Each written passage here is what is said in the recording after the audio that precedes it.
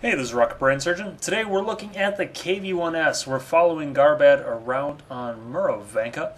And the KV-1S is a Tier 6 Russian heavy characterized by very good mobility, solid armor, and a huge gun for Tier 6. Seriously, this thing is massive.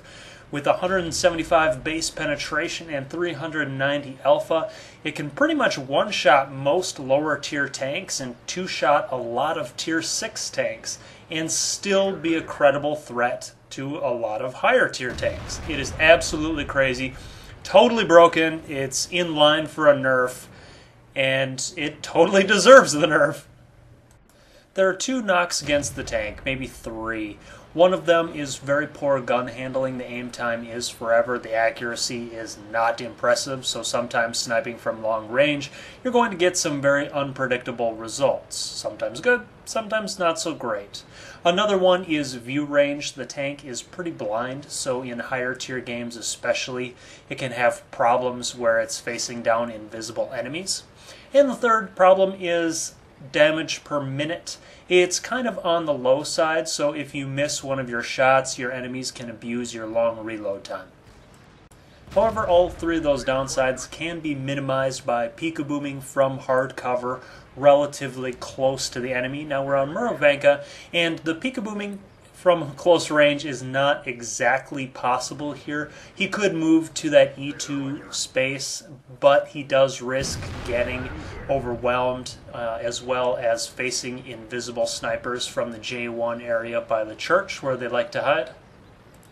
You're going to notice that he's using the auto-aim a lot when he's firing at these tanks, and the reason why is the penetration is sufficient enough to go through anything, anywhere in this game.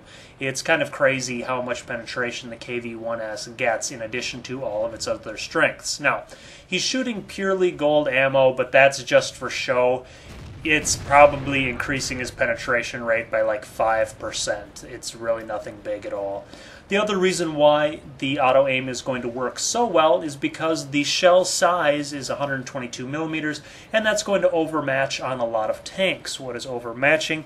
It's when you have the shell that's hitting the piece of armor be 2 or 3 times as thick. So there's a 122 millimeter shell. A lot of the tier tanks are going to have like 50 millimeter thick armor in places, and that means since it's over twice that, it gets a penetration bonus.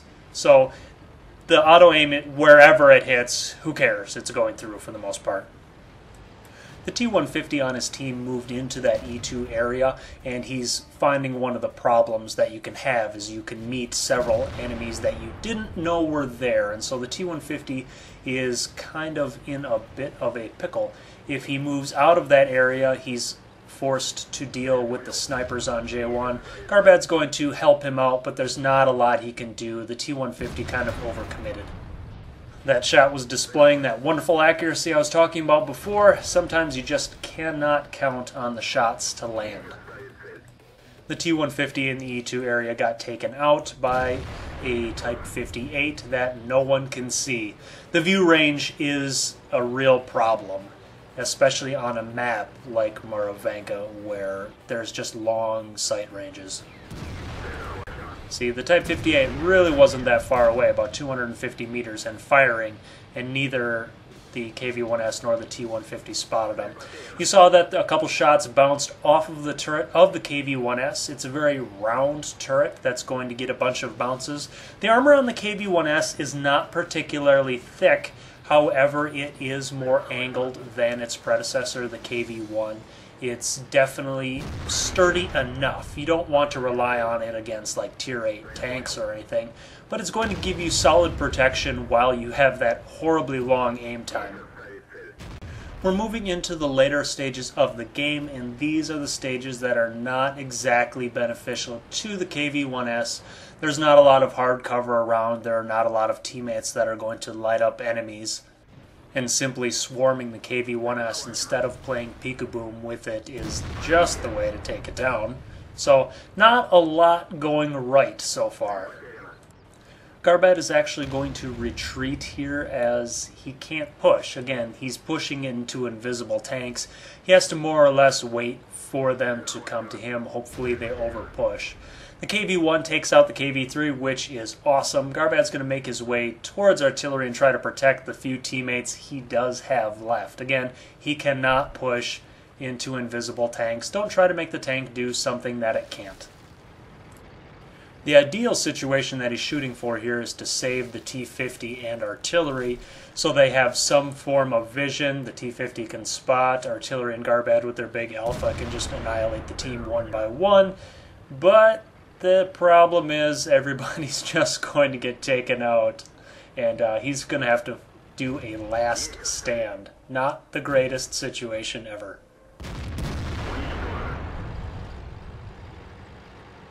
And there goes artillery. So, what do you do with a blind tank that has a very slow reload?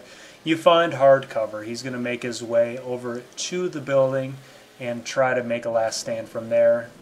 That will give him not only the hard cover to duck behind and peekaboom from, but it will also protect from artillery. And here we have the blind finding the blind. The KV-1 still has not spotted Garbad, and that magic Russian KV-1 armor manages to bounce a shot to its side. That's just amazing. So he's hiding in between reloads, pulling out with some reverse angling to the KV-1, who still does not see him until that shot, and Artie lets loose, and we are pulling the last stand in earnest at this point. So one of the subtle things there that Garbad did was he angled slightly so that the KV-1 would have a little bit more problems penetrating the front.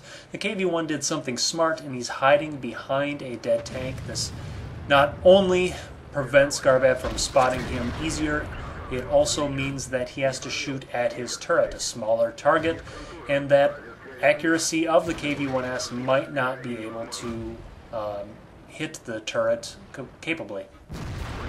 The KV-1 is just magic, so Garbad in this little endgame stretch here will shoot at one of the two KV-1s 5 times and only penetrate twice with a 217 penetration gun, 122 millimeters against 75 millimeters of armor.